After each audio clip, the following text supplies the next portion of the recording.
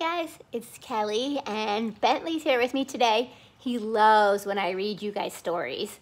So I wanted him to be here to listen.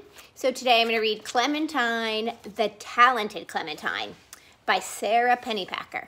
Hope you guys are doing well. Bentley loves to listen to the stories. I hope you guys enjoy this one. I'm going to read you chapter 1 of The Talented Clementine. All right, here we go. All you have to do is sit back and relax and listen to the story. All right, nice to see you. All right, here we go. Chapter 1. There's Clementine sitting at her desk at school.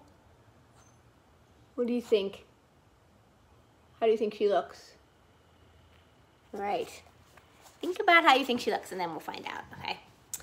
Chapter 1.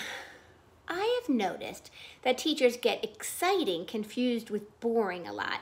But when my teacher said, "Class, we have an exciting project to talk about," I listened anyway. "Our school is going to raise money for the big spring trip," he said. "The first and second graders are going to hold a bake sale. The fifth and sixth grades are going to have a car wash. And the third and fourth grades are going to put on a talent show."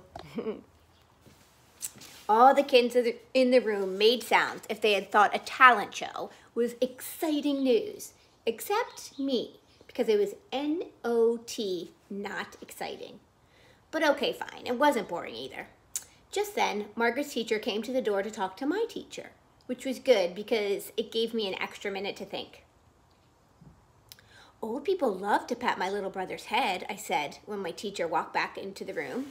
"How about we set up a booth and charge them $1/4 to do it instead of having a talent show?" But he ignored me, which is called getting on with the day when a teacher does it and being inconsiderate when a kid does it.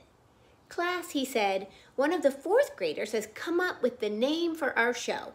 Talent Palooza, Night of the Stars." It had to be that Margaret. She had to have come up with the name. "First, we'll need a cooperative group to make some posters," my teacher said. And that's when the worried feeling, as if somebody was scribbling with a big black crayon, started up in my brains. My teacher kept on going with the cooperative group list. The scribbling got harder and faster and spread down into my stomach. I knew what this meant. I raised my hand. "Yes, Clementine?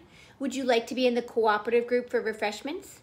"No, thank you," I said extra politely, "but what I'd like to go is to go to Mrs. Rice's office." "Clementine, you don't need to go see the principal," my teacher said. "You're not in any trouble." "Well, it's just a matter of time," I told him.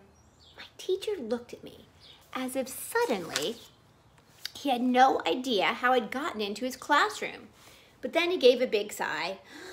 "All right." So I got up. As I left, the O'Malley twins gave me the thumbs up sign, which made me feel like I wasn't alone. But they were wearing their "thank goodness it's not me" faces, which made me know that I was. I walked down the hall on worried legs and knocked on the door with worried knuckles. "Come in," Principal Rice said. When she saw it was me, she held out her hand for the note from my teacher that would tell her what kind of little chat we should have today. We have done this a lot. But today, I just sat on the chair and started right in. "Which are smarter, chimpanzees or orangutans?" That's an interesting question, Clementine," Mrs. Rice said. "Maybe you could ask the science teacher after you've told me what you're doing here. Also, I've been wondering what the difference is between smashed and crashed." Mrs. Rice handed me her dictionary. And then suddenly, I didn't want to know anymore. That's the miracle about dictionaries. "Well, how about you put the dictionary on the floor so you can rest your feet on it instead of kicking my desk?" Principal Rice suggested. "You seem to have very busy feet today." So I did, and it felt good. "Thank you," I said. "I don't have any talents." "Excuse me?" said Principal Rice. "I don't have any talents," I said again.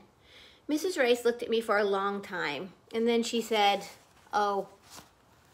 And there you go, Principal Rice, looking across the desk at Clementine.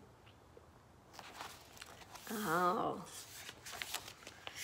Then I told her I was all done being there in her office, and I left. When I got off the bus, Margaret's brother, Mitchell, was sitting on the front steps of our apartment building. "What's the matter, Clementine?" he asked me right away. I guess my worried face was still on. I handed him the stupid flyer my teacher had sent home with us. "Talent Palooza, Night of the Stars, share your talent, Saturday night," he read.